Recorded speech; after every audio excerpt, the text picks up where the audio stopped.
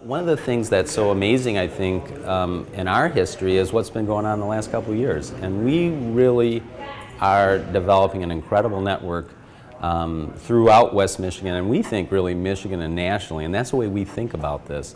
One of the things that you realize as you're working with people is you have to look at functional activity. We don't want to just rely on high technology to rehabilitate people. We need to look at function, something as simple as how we walk, transfer on and off a mat, in and out of a chair, or in and out of the community that we're going to look into. So it's an interesting kind of blend of low-tech technology rehabilitation, high-tech devices to help.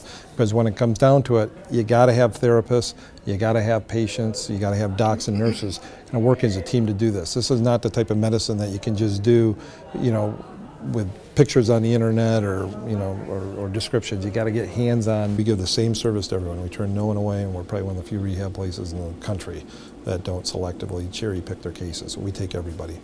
And, you know, it's like a bimodal curve. You know, the elderly get in accidents from driving and a lot of falls. Some of them can be things, be it falling off a roof or down the stairs. Motor vehicles are huge as part of our service for the traumatic population. And then other neurological acquired injuries like strokes, MS, ALS, from a neurological standpoint. Traumatic injury, a lot of it's related to auto? Yes. Yes. In a nutshell, we're going to be expanding the hospital, building a whole new building right next door, which is going to expand the beds. We want to expand our outpatient services. We've got a hotel right on site at the end where people can actually stay. If people are coming from out of state, they just stay right in the hotel, right on site, and get their rehabilitation.